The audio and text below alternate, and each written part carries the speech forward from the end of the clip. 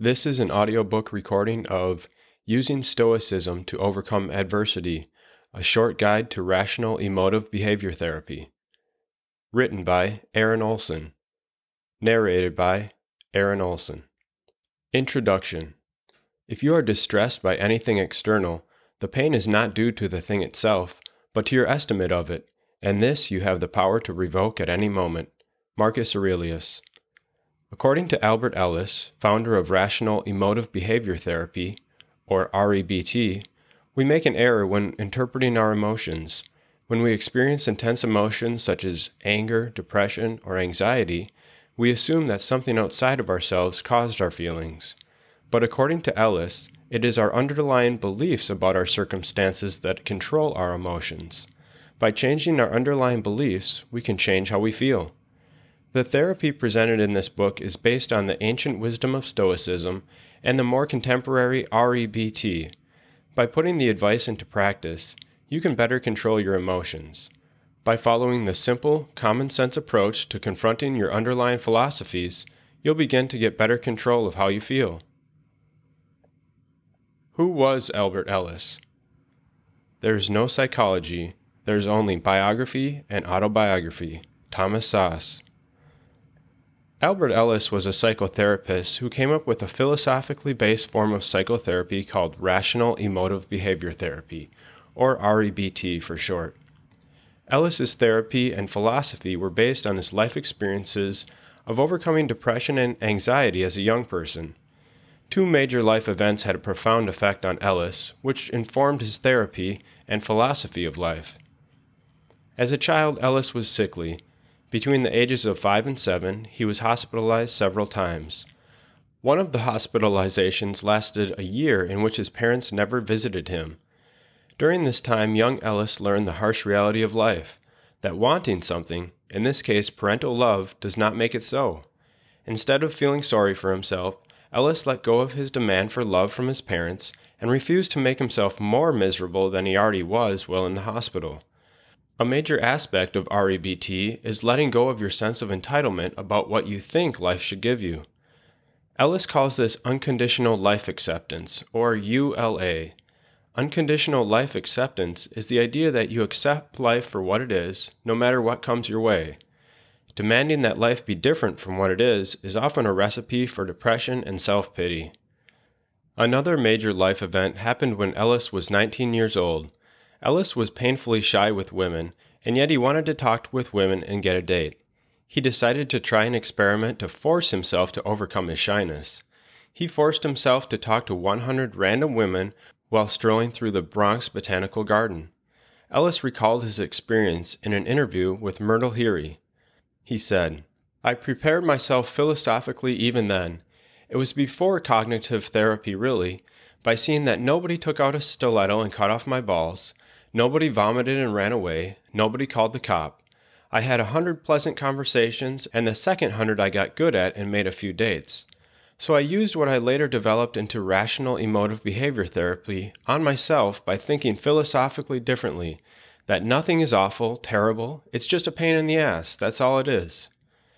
The experience of being rejected helped Ellis come up with another core concept of REBT that he called unconditional self-acceptance. This is the idea that we should accept ourselves as worthwhile human beings, no matter how short we fall of the standards we set for ourselves. We can reduce anxiety, depression, and anger as a result. By using unconditional self-acceptance, we can also stop worrying so much about what other people think. Take a look at Ellis's use of USA, or unconditional self-acceptance, in the same interview with Heary.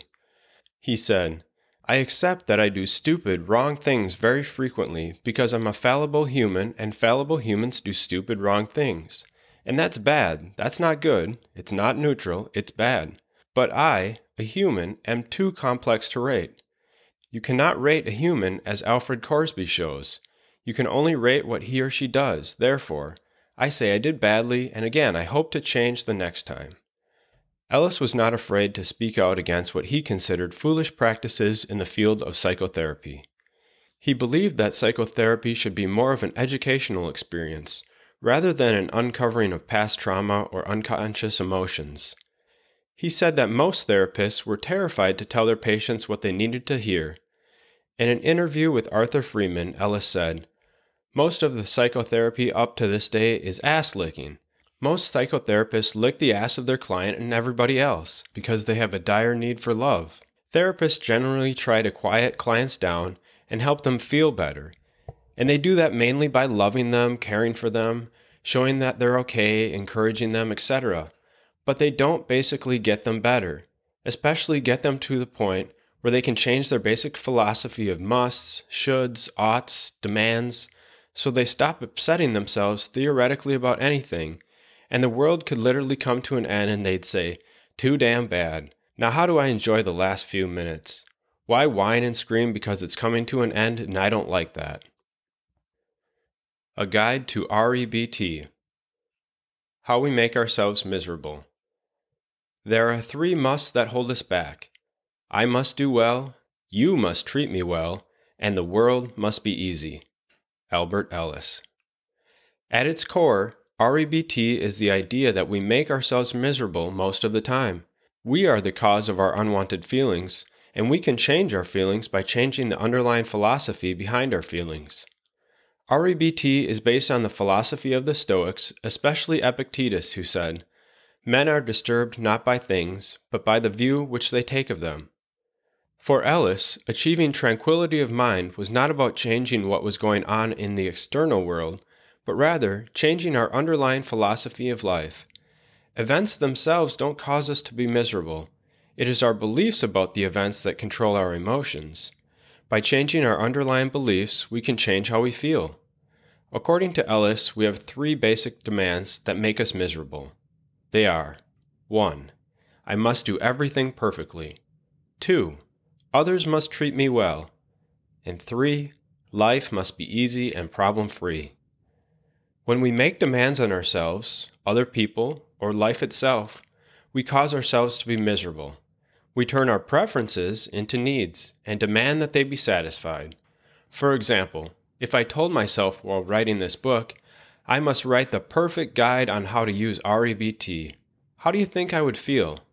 Probably very anxious.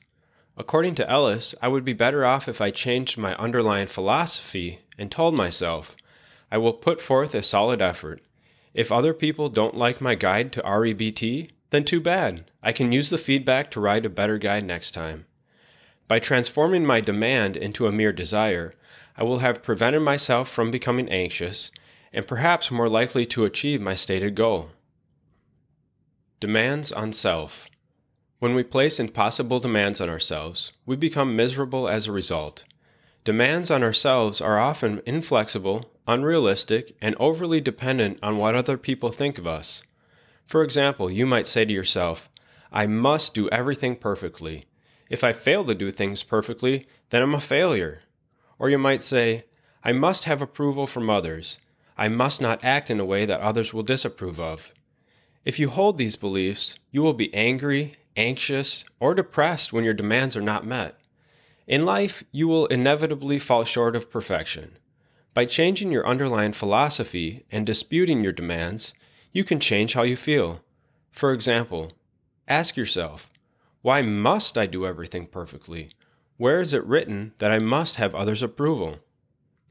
To combat your demands, you could tell yourself instead, I would prefer that I do everything well, but it isn't realistic for me to put this demand on myself. I will stop making myself angry, depressed, or anxious with my demands. Attack your need for approval from others by telling yourself, I desire for others' approval of all that I do, but I can stand it and live a good life even if others do not approve of all that I do. I will stop making myself miserable, angry, anxious, and depressed due to my obsession with other people's opinion of me. Demands on others. Ellis claimed that when we make demands on others, we place ourselves at the center of the universe and insist that others act in accordance with our will. Placing demands on others may lead to rage, anger, impatience, bitterness, and resentment. For example, you might demand that other people treat you fairly. You may hold the belief, other people must treat me fairly, act competently, and not criticize me. Otherwise, they are no good human beings and deserve to be punished. You can dispute what Ellis called your godlike demand by telling yourself, I wish that other people would act fairly, especially towards me, but if they don't, then too bad. I don't need to take their criticism so seriously. I will stop making myself miserable by demanding that others always act favorably toward me. Accepting that others act badly does not mean that you condone their behavior. It only means that you stop demanding that people act like angels, especially towards you. It also means that you will refuse to allow other people's bad or unfair behavior to drive you insane. Demands on life. When we demand that life be easy, problem-free, or different from what it is, we take our desire for a vacation from life and make it into a need, and in the process we make ourselves miserable. Demanding an easy, problem-free life is a recipe for anger, anxiety, depression, and self-pity. For example, we may tell ourselves, life shouldn't be this hard. Life should be easy and problem-free. I can't stand living the way it is. The government, my job, my boss, my spouse, my child, or my parents should change to make things easier for me. We can combat our sense of injustice in life by telling ourselves something more helpful, such as, I prefer that life were different and will try to change what is within my control. But I won't make myself more miserable than I already am by demanding that life goes according to my wishes. I have limited control over my job, my boss, my spouse, my child, my parents, and the government. I will try to change what is within my control and let go of the rest. Even though life is unfair and difficult, I can stand it and embrace happiness when it comes my way. Ellis maintained that if you take a close look, you will find that your feelings of misery stem from your own demands. By changing your demands to preferences, you can change your feelings of anger, anxiety, and depression. You can change anger into mere frustration, anxiety into simple concern, and depression into mere dissatisfaction. Unconditional acceptance of self, others, and life. According to Ellis, the second part of getting rid of your misery involves unconditionally accepting yourself, others, and life in general. Why would you want to do this? Because you and everyone else on this planet are fallible, flawed human beings. You will make mistakes, others will treat you badly, and life will be difficult. But that is hardly reason to despair. Accepting yourself, others, and life for what it is doesn't mean that you desire to be treated badly. It merely requires that you stop overgeneralizing the negative aspects of yourself, others, and life. Unconditional self-acceptance. When we overgeneralize about our flaws, we make ourselves miserable in the process. By accepting yourself as a worthwhile human being despite your flaws, you can decrease your feelings of worthlessness. Ellis says that although you are a flawed human being who makes mistakes, that hardly makes you inhuman. For example, suppose that you make a mistake or treat someone badly. You could make yourself miserable by holding the belief, I'm a terrible human being for acting in such a way. Instead of berating yourself for your mistake, you could accept your human fallibility, telling yourself, I'm a fallible human being who makes mistakes. Just because I acted badly in the past does not make me a terrible, awful person. I can strive to do better in the future. Unconditional other acceptance. When other people fail to treat us with respect, do not enjoy our company, or simply ignore us, this can make us angry, anxious, or depressed. In such circumstances, we may tell ourselves, I can't stand it when others treat me unfairly. The truth, said Ellis, is that you can stand it and even live a happy life, even though others may behave badly toward you from time to time. Ellis encourages us to accept others as worthwhile human beings, even though they behave badly on occasion. Try telling yourself, other people will treat me badly from time to time, but that does not make them inhuman. In fact, there are times when I have treated others badly, yet that hardly makes me inhuman. I can accept other people without condoning their bad behavior. Unconditional life acceptance. Life doesn't always work out the way we had planned. But this doesn't mean that life is not worth living. We can still enjoy life even though it has not conformed to our desires. There is no reason, after all, that the universe should cater to our desires. If you find yourself demanding that life be different from what it is, try telling yourself, there's no reason why life must go the way that I desire it to go. I will work to change what I can, but I will not make myself more miserable when life is difficult. I will stop demanding that the universe caters to my desires. Even when life feels unbearable, I can stand it. I can continue working towards my goals no matter how difficult life is. Practicing REBT. So far, you've learned about the tools that you will need to dispute your demands and accept that your desires are not the same as needs. Begin the practice of changing your beliefs by accepting that which is beyond your control. Is it worth feeling miserable about something which cannot be changed? If not, then work instead to change what is within your control. Preferences are great, but don't start demanding that you must have everything you desire. You will only make yourself more miserable in the process. Shame attacking exercises. Ellis suggested that people are miserable in part because they take themselves too seriously.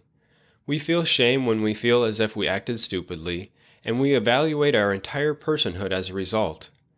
He had his clients perform shame-attacking exercises to help them overcome unwanted feelings of shame.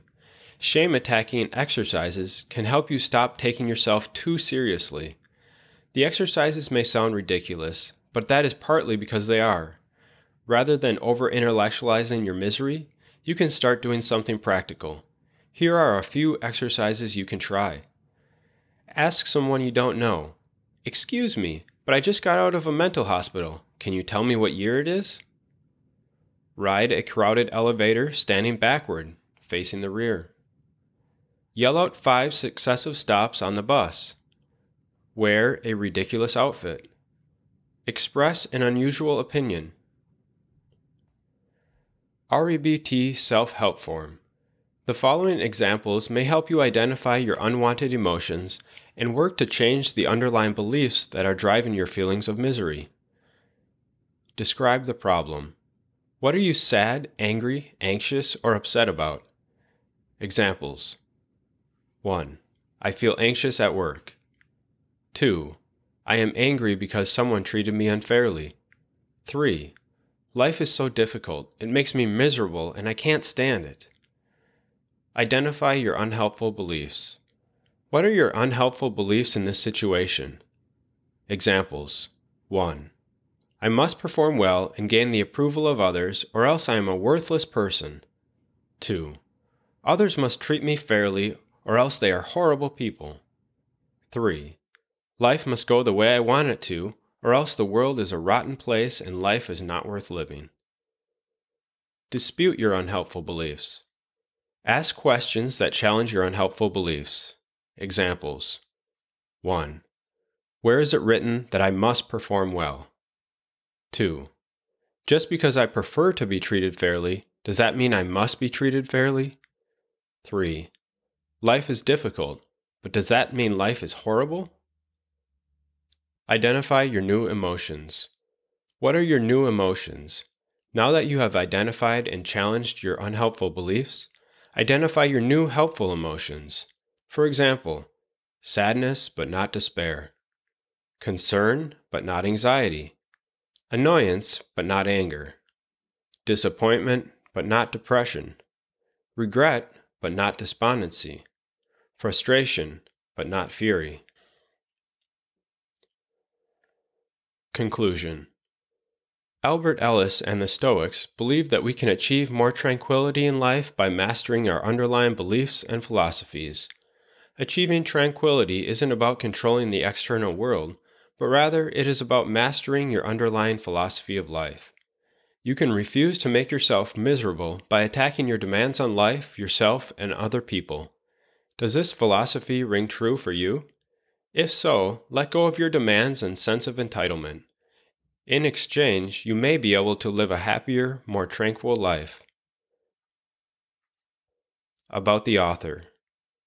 Aaron Olson writes and podcasts at aaronolson.blog. This has been an audiobook recording of Using Stoicism to Overcome Adversity, a short guide to Rational Emotive Behavior Therapy. Written by Aaron Olson. Narrated by Aaron Olson. The end.